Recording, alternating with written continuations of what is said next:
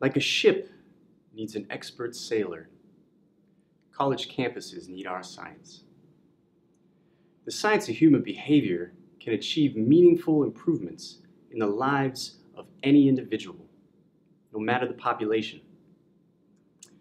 Leonardo da Vinci said this: "Those who fall in love with practice without science are like a sailor who enters a ship without a helm or a compass, and who can never be certain whither he is going." Many university staff love what they do, and for good reasons. Helping young professionals achieve their career goals can be very fulfilling, but it can also be quite challenging. When university staff encounter these challenges, it can feel a bit like a sailor leading a ship without a helm or a compass. The science of human behavior can help. It can serve as a helm. It can serve as a compass. It can produce the knowledge of how to navigate the challenging waters that come along with helping young students achieve their career goals. A common goal for students is getting a job after graduation. There's sort of a good news, bad news situation for recent college graduates. Each of these graduate caps represents 100,000 students. In total, they represent the estimated 2.8 million Americans who graduated in the spring of 2015. The good news is that a majority of recent grads do have jobs. Only 6% are without a job. There's still 2.6 million graduates who, after graduating, got a job, and that's good news. But there's also bad news. An additional proportion of college grads are underemployed. Now, underemployment means that graduates are taking jobs that don't require a degree. This means that there are over 1 million students who, after years of time and thousands of dollars, didn't get a job that required a college degree. Now, of course, students can be unemployed or underemployed due to a lack of qualifications. However, it's reasonable to suspect that some of these students are well qualified but are without a job due to a lack of interview skills. Now, I can relate because, like many others, I failed an interview. I failed that interview because I looked nervous, I gave poor answers, and I didn't ask good questions. Unlike many others, my interview wasn't for a job or graduate school. It was for a girl when I was 9 years old. In the 3rd grade, I had a crush on Janet Carlson, so when I heard there was a school dance, I decided that I wanted to be Janet's date. I was highly qualified. As a kid, I spent hours dancing.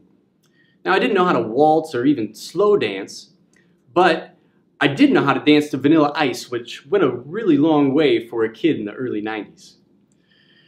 Despite these qualifications, I didn't get the date because I failed the interview. The interview happened during a rehearsal for a school-wide recital. Janet and I were backstage waiting to practice our skit. She was dressed as a cat, and I was wearing this toucan costume. And the interview happened with just one question. Janet said, "I like you. Are you going to spring dance?" Now, I froze, and I became a very stiff, flat-faced boy wearing this toucan costume. I looked at Jana, and she looked at me. I could feel the nerves rushing around all throughout my body, but I wasn't prepared for this. I didn't know what to say, and before I could think of something clever to say, it just slipped out. And I said, "I like me too." So let's review. Did I look nervous? Absolutely. And this toucan outfit wasn't helping matters. Did I give good answers? No, I've thought about this for a long time, and I've yet to think of a single question where "I like me too" is a good answer to a question. Did I ask good questions? No. I didn't ask any questions, let alone the one question that I should have asked. The point is this, that college graduates fail interviews for similar types of performance. A good interviewer looks composed in their body posture and facial expressions. They say the right things and they say them the right way. To increase their chances of employment, college students might seek services at career centers on college campuses. And at those career centers, students are likely to find pamphlets on common interview mistakes, typical questions, or what to wear to an interview. If a center has adopted best practice, they will provide simulated interviews and feedback on student performance. Surveys suggest that around 79% of new college graduates use Career Center services in their final year, and they report that simulated interviews were among the most helpful services. Now, there are studies that show that Career Centers do improve the chances of some folks getting jobs. But it isn't working for every student. There are other surveys that show 66% of employers suggesting that recent college graduates need to improve their interview skills. This discrepancy appears to me to suggest that there's a need to improve interview training on college campuses. And in my opinion, I think Career Center services are often limited by a one-size-fits-all approach. Like a suit that is not tailored, the existing interview training research is limited by its focus on the average student. In the same way that suits come in different styles and sizes and colors, students come with their own unique experiences or personalities or skill deficits. Some students might need more extensive training than others. Some might not need explicit training on certain skills, and there may not always be a universal training method that works for every person. In other words, there's a need for more behavior analytic research and practice on a personalized approach to interview training on college campuses. The way that we taught students to give good answers, ask good questions, and look composed during interviews is a lot like tailoring a suit. Here's a brief video showing you some of our general procedures. In the same way that a tailor starts by getting someone's unique measurements before he alters a suit, we started by meeting with participants and asking them about their history, goals, and skill set with respect to interviews. To assess student performance, we simulated interviews for job or graduate schools identified by the students. After this initial assessment phase, like a tailor proceeds to alterations, we proceeded to training. Our training includes instructing and modeling skills, followed by role play and feedback. Each training session ended with a brief simulated interview that focused on the skill targeted during training. After a brief interview, students wrote self-evaluations that focused on the main points from training and how well they performed those skills during the brief interview. We included this component because self-evaluations were used to occasion feedback from the experimenter, and it produced written notes that students could use in the future. To assess the effects of our behavioral alterations, we returned to a series of simulated interviews that were identical to those in baseline. A good tailor tests the durability of his work. Because interviews for jobs or graduate school might take place in a wide variety of settings several months after training, we assess the extent to which trained skills persist over time in untrained contexts for some, but not all participants. As you'll see in the article, every student we worked with acquired target skills, and they reported that they were satisfied with the outcomes. However, there were individual differences.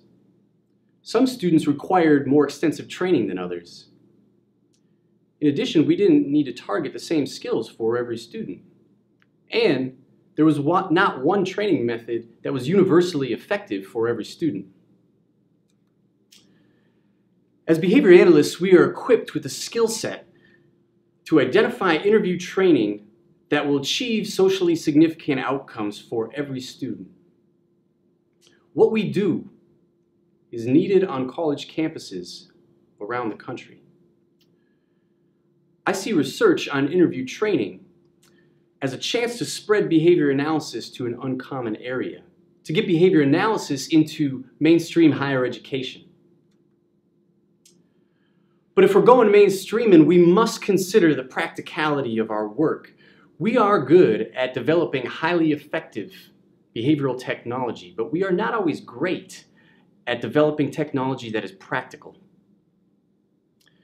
We've been here before. Fred Keller's personalized system of instruction is highly individualized teaching. It works, but very few professors use it because it is resource intensive. What we did works, but it could be a full-time job to work on interview skills with just a few individuals. Our procedures took roughly 6 to 14 hours per participant. And to help a broader number of students, we may need to consider a multi-tiered approach to interview training. Response to intervention is a 3-tiered approach to treating problem behavior in educational settings. It might be summarized as teaching for all, some, or one. Children progress from the bottom tier to the top based on need. An RTI approach to interview training might consist of training within a first-year course taken by all students, training embedded into a core course within a major, and personalized training offered through a collaboration between behavior analysts and staff at a career center. College campuses need our science like a ship needs an expert sailor.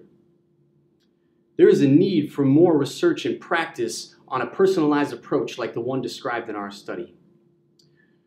Through more behavior analytic research and practice, we can develop the knowledge required to navigate the challenging waters that come along with helping students achieve their professional goals.